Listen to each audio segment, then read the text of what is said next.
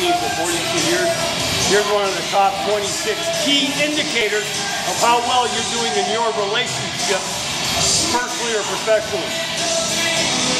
Does your absence make other people tense?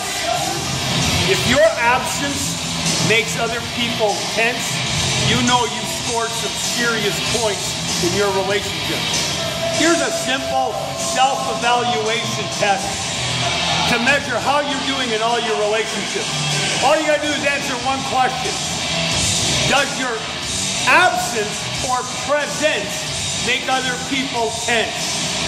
Thank you for listening, ladies and gentlemen. So much love to our worldwide audience. Blessings and all good things. Peace.